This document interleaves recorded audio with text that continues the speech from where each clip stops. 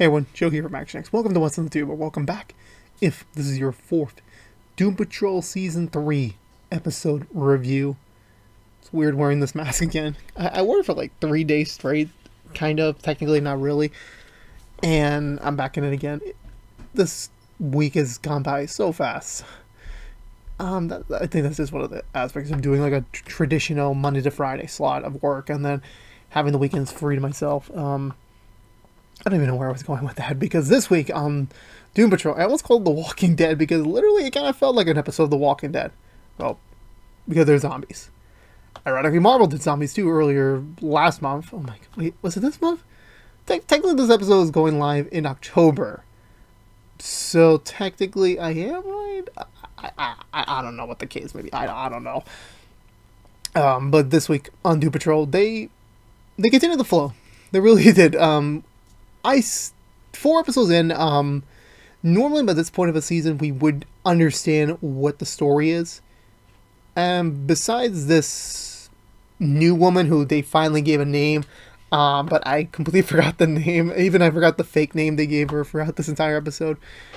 I am still baffled. Like, what is the story? Like, I know she's part of the story, but like, who's the big bad? Like, we already knew about Candlemaker last season by this point. We knew about Mr. Nobody, but who's the villain? Like, if you're gonna say the Brotherhood of Evil, like, oh, it's them. It's like, I don't know about that. I don't know. Maybe they are. Maybe they aren't. Like, you know, they gotta specifically tell us, like, okay, Arrow's taking on Damien Dark, Flash is taking on Zoom. You know, I'm sounding very 2016 in my references, but that's kind of where my brain's going first. I need to know. But besides that, this fun little, like, we're connecting the dots. Like, every episode since episode 2 leads into, like, the next episode's events. 2 to 3. They're dead. 3 to 4. Now they're zombies. And I am all for it to see. Wait, I don't even know. Like, how does a zombie virus plague Robot, man? How does it plague Cliff? He's a robot. He's not technically alive, and technically that makes no sense. But I'm like, it's the logic of the show. But I found myself laughing, and I think for the first time in the history of the show, and I've done now, this is 246. Is it 246? Let me do the math in my head. Is it 246? I forgot. I gotta recheck my numbers. But anyway, we're over 245 episodes in, and I'm gonna be completely honest with you. I nearly threw up, which is like a very rare thing. I've been vomit free since 2000 and. Did I throw up in 2012? I forgot. I haven't thrown up in like ages. I haven't. This episode made me close, because there was like that one particular scene. I'm like, this is supposed to be a somber moment, but at the same time, I just want to throw the hell up.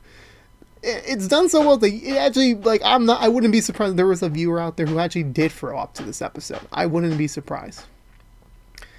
But anyway, let's go for the butcher, because I can actually talk about this a little bit more into depth. So we begin with not Crowley. I friggin', like, it starts with a W, his real name, but I'm literally blanking on it for some reason. Not Crowley, who the last time we saw he sliced off Niles' corpse, the head of his corpse off, and he has sort of resurrected him in a way, or just, like, tapped into his mind, his voice. I guess I don't know the magic about this, but he does. But the convenient thing is that he sews in, like, a vocal box. So you could say, like, well, it's not Niles' voice, it's a disembodied voice, but it's just sounding like Niles. We don't really know. Honestly, this is kind of a spoiler for the end. Like, I was kind of hoping this would be, like, the new shit. Like, yeah, Niles is still around, but he's not there. Like, we don't need Timothy Dalton outside. We just need a very convincing Timothy Dalton head, and just have him do ADR from, I think he lives in London now, or somewhere in the UK. I don't entirely remember where he lives now. I don't keep track of celebrities' address or anything. I honestly thought that was going to be the shtick they were going to go with for the rest of Season 3. And honestly, I am glad they didn't do that. And I'm also kind of bummed they didn't get to do that. So it's kind of like a weird, like, win-lose sort of thing. Because I like Niles. I like Timothy Dalton. He's a really great actor. And I would have loved to see what shenanigans they would have gotten with his disembodied head. It would have been fun. And it does it's a creative solution to, like, we don't have, during COVID times, like, okay, we don't have to fly out Timothy Dalton here, but he can still be part of the show. But at the same time, like, what more could you do with Niles? Like, you know, he's a disembodied head. Technically, he's dead. Like, he's never going to come back. And Dorothy's off with the Dead Boy Agency. So he would have honestly been like, maybe I should join them. Maybe I should join that cast already with a freaking rumors they're going to recast them for their own show, which I'm like, freaking don't. Just don't, HBO Max, just don't. Enough said. But just seeing him just in this episode alone, I think it was just great. Like, he was only there when he was needed to. And every scene he's been in, it's like, I either feel sad or I'm either laughing my head off. And he and Not Crowley were about to go on another one of their classic shticks, but then someone breaks in, and Not Crowley already knew, like, oh, fuck. This again. So we come back over to the Doom Patrol Manor. This mysterious woman is preparing them a hot cup of tea, and sad to say my cup of tea already finished, and it's all the way over there in the corner of my space. I'm very sad. Everyone's obviously asking the question, who are you? She's asking, where's Niles? So we reached an impasse here. They're not going to give enough information until she gives them some information. But however, for her, it's like, I don't know anything about myself. I'm here. I lived here for some time. I watched this freaking bandage man bandage you all up and start playing with you, and everyone was like, what the hell? Larry doesn't even excuse himself. He says, I was in a very bad place. Leave me be. She doesn't know anything. She just knows about Niles, and that she has to find him. She has to see him. She has to talk to him, ask him a bunch of questions. That's all she wants. And then she was claiming, like, oh, the only thing else I know is that I'm a time traveler. I've been around every single aspect of time.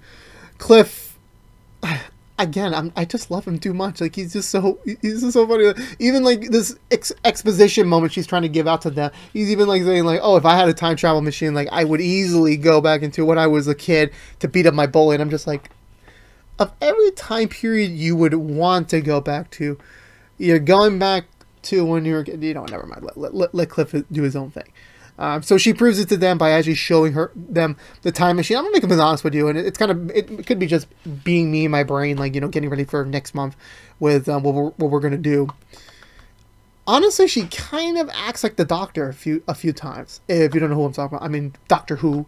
Also, we also do every Doctor Who series review, which we're about to come back in November for part 2. Wink.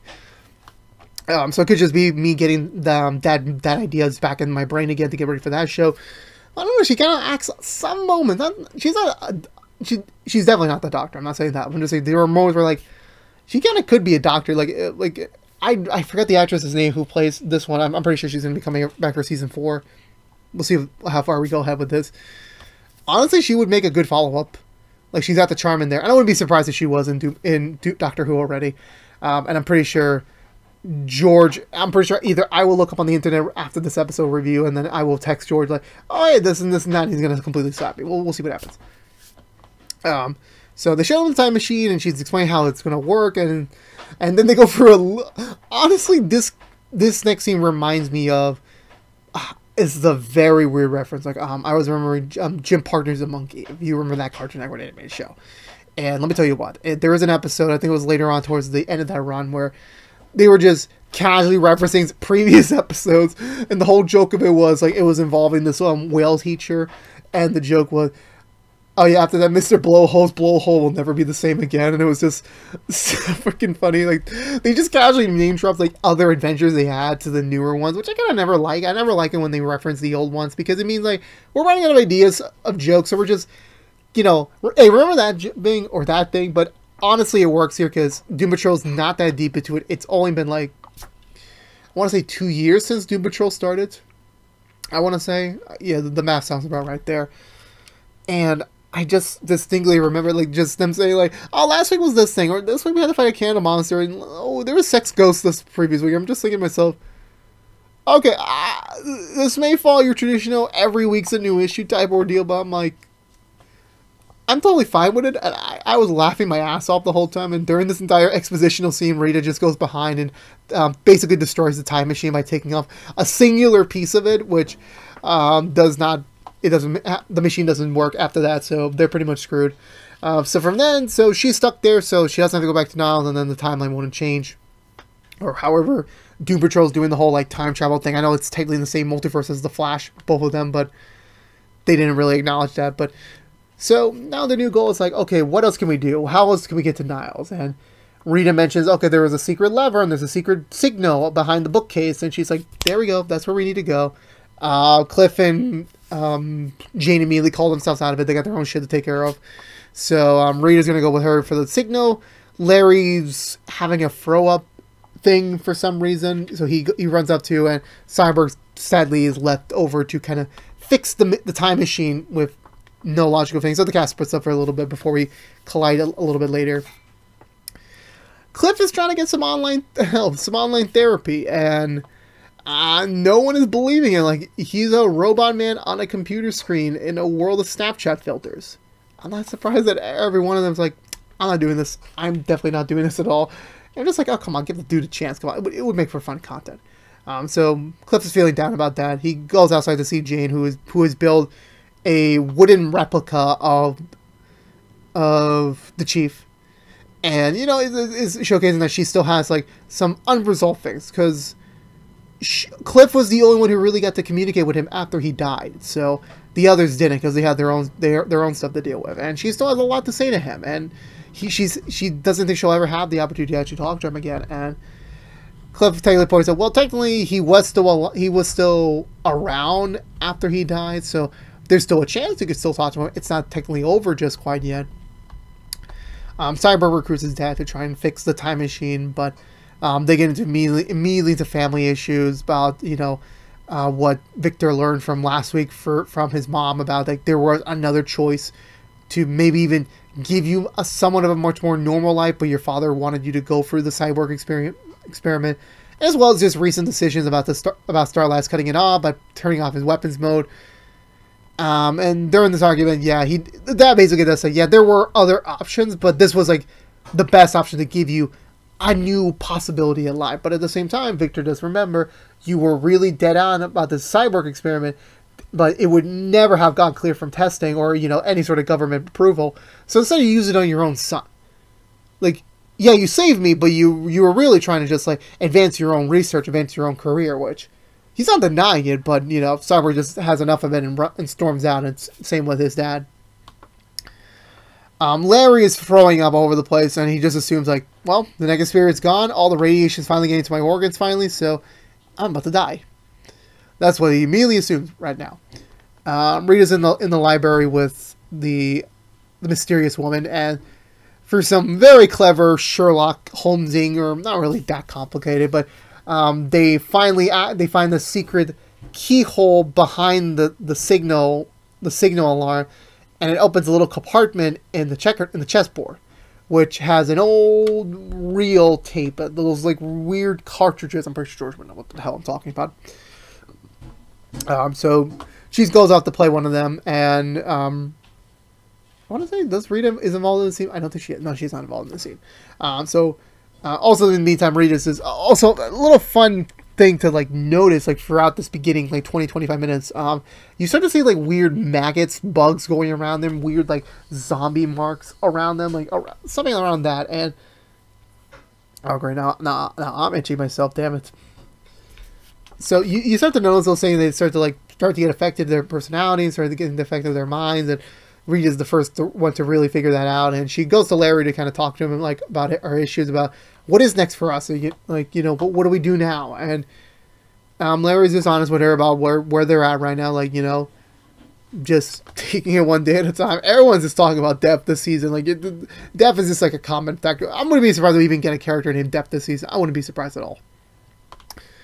But slowly but surely, every one of them starts noticing some zombie-like symptoms. Like Rita thinking that Victor smells good, and just the overcompulsive, like, I want to eat a brain, and just like, what makes a brain so edible? Sure, Hannibal Lecter in a movie freaking fried up a freaking piece of brain in front of the actual owner. I can accept that somewhat. But it's weird when Rita's licking Larry's bandages. Like, how does that smell? Like, oh my god. Let's move on before I lose my train of thought here. The mysterious lady watches the video reel, which is like kind of like demo or trading videos type things from like the old days, like the 40s and 50s. There really isn't much detail at first to them. It's just a woman petting a cat and then a woman doing other things on camera. But then a bird appears, and the bird turns into the mysterious woman. and they start doing this sort of weird synchronization exercise. And so the woman assumes, like, I'm part of this organization called the Sisterhood of Dates? I forgot what the name was. And also she's a bird. Which I'm just like, between her and her in terms of her performance of saying the word birds next to Mickey Rourke's Vanko from Iron Man 2. I think Mickey Rourke's Vanko still wins. But as soon as she comes back, I start to give everyone like the good news about like, hey, I kind of know what I am. Everyone's in full zombie mode. They're all like ready to eat her brains out, and I'm just thinking to myself, okay, so this is probably the end of the show now, everyone. So, ladies and gentlemen, thank you so much for watching this entire season review. It's been a short season, 4 episodes. But no, it's not over yet. Not Crowley shows up. Immediately looks at them and is like, what the fuck have you guys gotten yourselves into this time? And I'm just thinking to myself, not Crowley needs to be a series regular. Niles is gone. I mean, let's put Mark Shepard in every episode. Let's do that. He's regular. He could do 10. He could do it. Do it. Get paid, Mark Shepard. Get paid. So, also another cool fact about this is that even though they're in zombie mode, they're still somewhat communicative. Like, we get subtitles, like, even when they're like, hire me, Walking Dead. Even when they're doing that, you still get subtitles. Like, they're still trying to speak English. And just, like, even Cliff in zombie mode is still, like, one of the best freaking hilarious modes I've ever seen in the history of my life. Not Crowley takes her, the mysterious woman to another room and basically explains what's going on right now. It turns out the guy that attacked, not Crowley and decapitated Niles was actually this freaking old season 1 guy, when they were attacking the ant farm, like that, you know, that organization that kind of like normalizes everything. Yeah, those people, if you remember that. So, he was one of the remnants. He's still around and kicking. And, so what happened was, so he came back, he kicked Crowley's ass, not Crowley's ass somehow, and took Niles' head, holding him hostage, and he's like, you don't come for me, I will kill the head. And also the only reason why not Crowley decided to resurrect Niles' head was because there's a lot of vast mystic knowledge in his brain, so that if anyone else was to resurrect his head, we all be fucked. Which, it kind of makes sense, but it also kind of doesn't make sense. But I'm like, okay, sure, you do your own thing, not Crowley. So they take the deal. They have to go to him and, you know, take him on head on and see if they can rescue Niles before anything else happens. The non-Doom Patrols that kind of mix on it, like half of them hate Niles and don't even want to save him. Half of them are like, he's still our family. We still got to go save him. It's still the right thing to do. So they all decide to go through. Not Crowley decides to suit up with weird Eskimo-looking hats for him and the mysterious lady. Seeing that the thick warmth of this hat would prevent the smell of brain. I'm losing myself. I wouldn't even imagine me saying this at all tonight. I wasn't even imagining any of these lines to come out of my mouth. So they head for the portal to some forest in the middle of godforsaken where on Earth. They eventually arrive to a farmhouse, and they find, yeah, this was the same farmhouse from the video. They look around, and yeah, there's the guy, you know, holding Niles' head, and is about to start his whole expositional story. Like, what have I been doing since the end of season 1? I'm just rolling my eyes. I'm like, oh, why? Actually, it wasn't even that bad. It was actually pretty entertaining, because like they even make fun of the show. That I'm just waiting for like someone to ask me these questions so I can continue my story, which like I can completely relate to that. I really could. But he does give a little. But the abbreviated version is that he survived the uprising at the ant farm, and everything was going okay. And then there's like more like, what happened to your wife? What happened to your kids? What's going on? Also, I also read that the mysterious woman had a plan to like bust through the ceiling top in order to jump him and get Niles' head back by transforming to a bird. And I'm just like, this is giving me some. You're basically using your so-called abilities when you have no training with them. Yeah, that's smart. That's really smart right there. I forgot my train of thought. I had a very amazing segue, but I completely forgot it. But also, oh yeah, I remember. So as this guy's expositional story is continuing, he drops a pretty crucial fact. Why did my wife leave me? Why did my kids leave me? Why am I like this right now? No one's asking, like, what happened? Nightcrawler's like, fine, let's get it over with. What happened? He turns into a werebutt. He got bit by a butt. And he became a werebutt. Even saying that sounds weird. A werebutt. And that transformation is probably one of the most creepiest things I've ever seen in my planet. This is exactly why I do not see horror movies. I really don't. I refuse to see a horror movie unless I'm being held together by a pillow. So he summons his army of werebutts, and I'm just thinking to myself, were they in season 1? Were they? I really could not tell. I really could not. So it's a fight between the undead Doom Patrol and the werebutts. I gotta say, like, this is probably the weirdest battle and the weirdest use of their VFX budget I've ever seen. Like, we could have done so many other cool things, but we're gonna animate a bunch of butts that want to kill people. Now that some of them kill them, it's like, we're gonna eat the butts. I don't even know what the show is anymore. I'm still enjoying it. I'm just questioning, like, what more? It's only episode 4. We're not even up to the halfway mark of the season. We've already gotten to the point where, like, I'm nearly at the throw-up stage. I don't know what they're going to do for the remaining six episodes. I really don't know. I'm quite scared right now. Please help me. So they eventually defeat all the werebutts, but sadly, Head Honcho gets away, but they leave behind the head. Mysterious Woman is about to take the head for herself, but not Crowley takes it away. And they both realize they lost their hats during the fight, so they immediately transport themselves back to the manor. Initially, not Crowley was about to close the portal and say, "Fuck the patrol. They're on their own," like, you know, that sort of thing. Which is not really the smartest idea, considering the fact these are 4 undead people with no. This would have honestly sounded like a pandemic in the freaking Doom Patrol world. So thankfully, they bring them back into the manor. Thankfully. So when they're back in the manor, they're trying to figure out what do we do now? Like, how do we fix this? And Niles is just trying to communicate with them. It's like, you know, there's still a chance. We may still have a way to get them back to normal. But however, none of the options really suiting them right now. It really isn't. So Niles comes up with this very bullish question. I'm just like thinking to myself, I don't even know how the math or the magic works here, but I'm like, okay, whatever. So there's something in Niles' brain apparently that could transform them back into a regular human being. There was another path, but they didn't have all the equipment or the supplies needed for that. So as long as they eat Niles' head, they'll go back to normal, I think. And the sacrifice was pretty somber.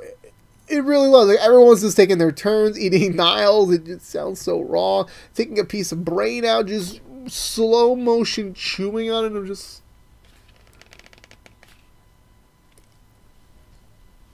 What am I watching? Just what is my life right now that I'm watching this show? I'm literally... I've seen this before in The Walking Dead, but there's something about, like, the greenness of this brain and just seeing the close-up shot. It's really weird for me. It's weird. It really is. I don't know what more to say about it, but oh, I literally just got a brain fart there because, like, my brain's just overloaded with, like, I really don't know what the heck happened, but that happened. Is this the true end for Niles Cauldron? I really don't know. I said that, like, season 3 premiere, like, that's the last we're gonna see in Niles. End of that episode. Okay, he's got the head. I'm like, oh great. Okay, this episode, we'll see. We'll see how it goes. I don't believe they'll use him anymore. But I'm like, I wouldn't be surprised if they do. I really don't. So afterwards, they all recover, drinking some mouthwash just to get all the brains out of their freaking mouth. Good old Cliff is still trying to make conversation about eating the brains. He did eat the brains, but he couldn't taste it because he's a robot. And he's just trying to ask everyone, so what did it taste like for you guys? And everyone's just like, let's forget about it. Let's move on. It never happened. It really never happened.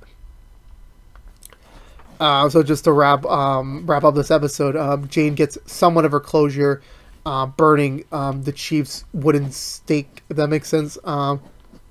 Outside. Cliff signs up for, like, it's assumed like he might have what's the disease again? Cerebral palsy, or not cerebral palsy. I forgot the name of it. They had it on screen for a second. I completely forgot about it. Yeah, he has a very, very bad brain disease. Parkinson's. Yeah, I think it's Parkinson's. And he gets an ad from this from freaking City MD ripoff, or I forgot what the terminology is for the freaking diagnosing yourself. I forgot what that was, but they have a neighboring. Wait, am I on the right episode? Like I just like my brain is just completely farted right now. It really has. Okay, so on the website itself, there's an ad for like free medicine. And I'm just like, you don't give out free medicine on the internet, especially one that's not prescribed to you by doctors. It really isn't. Larry is, I think, pregnant. It looks like he's pregnant. Or he has like a really bad injury on his stomach. We don't know what it is. It's kind of gross and creeped out. But I'm just like, if he's pregnant with the spirit's baby, I don't know what life is anymore. I really don't. And to wrap up the episode, we head back to the viewing room where the mysterious woman is just revisiting her footage, where she discovers that she is, she discovers the truth basically, and Rita's there. She's trying to comfort her. She's also trying to like ask her, hey, when are you gonna leave? Like, when are you out, man? You know, there's no real answer to that. She's just not in the place to answer that question honestly right now. So Rita decides to change the subject by, you know, offering her some cookies, and she leaves to go get them. Before we can move on to the end of the episode, Rita looks at the screen very carefully. No, not Rita. The mysterious lady looks at the screen very carefully and sees a younger Rita in the behind-the-scenes shot. So there's more that Rita knows than meets the eye. That I'll say for certain. And that ends this week's episode of Doom Patrol. So the zombie element I wasn't expecting, but it worked. Like, they didn't do your traditional like everyone gets affected. It's just the core 5, the core 4, and the core 5, and we're still a superhero team. We're still active duty. We're still going out to the field to help people. And I'm just like, that's not your smartest move. Like, you're legit gonna start the zombie apocalypse in this quarter of the DC multiverse. Please don't. Getting to see Niles again in such a creative way was pretty fun. I really hope we had got maybe another episode with him like that, but we can't always get what we want in life. We really can. And honestly, yeah, like even though the zombie theme was just kind of like a little bit of like, where the heck did this come from? It worked. It really did. It made sense what we're thematically they're doing. It kind of just, you know, keeps the suspense going, like them trying to figure out what's going on, but, you know, still having that sort of like good old-fashioned adventure. I love Nat Crowley as always. I really do. And the season 1 like return, I'm like, that was so cool. That I really was. I freaking enjoyed this episode today. I really did. So yeah, that's all I gotta say on that. So let me know in the comments below, what did you think of this week's episode? Because for me, I'm gonna give this episode 1 3/4 thumbs up. I would have given it more, but I'm still a little split on the whole, like, should we have gotten rid of Timothy Dalton that early, or should we just hold out to the head shtick a little bit longer? We didn't really get much of that, but hey, maybe he just wanted to relax in bed. Maybe that's the case. So who knows? So I think that's going to do it for me this week, everyone. So if you're unaware, this has been What's in the Tube from ActionX, reviewing every episode of the 3rd season of Doom Patrol. If you want to know what we're doing normally on What's in the Tube besides our Doom Patrol reviews, we are currently doing the Rookie Season 4 episode reviews each and every Monday mornings after brand episode, on Sunday nights on ABC or on Hulu the next day. We're also doing Heels episode reviews each and every Tuesday morning after brand episode on Sunday nights on Stars. We're also doing DC Stargirl Season 2 episode reviews each and every Wednesday morning after brand episode on Tuesday nights on the CW, or for the next day on the CW app, and starting next week as well on the Friday time slot. We're about to start every Nancy Drew every Saturday. Every Nancy Drew Season 3 episode reviewed. So a lot of cool stuff on the way. Just a lot. But anyway, if you don't care about Doom Patrol, you're in luck. We'll be back next week with another episode review. So can't wait to see what more shenanigans the Patrol gets, as it seems like they're fully done with Niles. Quote unquote. We'll see. But again, this has been What's in the Tube from ActionX. Please subscribe to us on youtube.com/ActionX videos. Like, favorite, share this episode if you want to, but it helps us get it out there to other members of the fan patrol who are out there somewhere. Helps us beat up the YouTube algorithm that hates me ever so much in life, and as well as sharing us for free here on the interwebs. Please ring that bell for notification when our next episode review is live, which normally for Doom Patrol is every Friday mornings. And for all you members of the fan patrol out there, I'll see you all next week. But until then, stay safe out there, be good to each other, and as always, peace out.